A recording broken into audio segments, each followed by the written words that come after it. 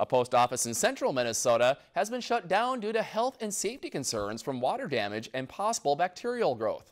The post office in Bolus, which is just west of Royalton, has been shut down until repairs can be completed. Spokeswoman Christy Anderson says the building shows damage to the walls, ceiling, building materials, and floor coverings.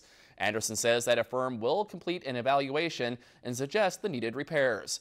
The post office location has been closed until further notice. Delivery and retail services have been relocated to the Royalton post office.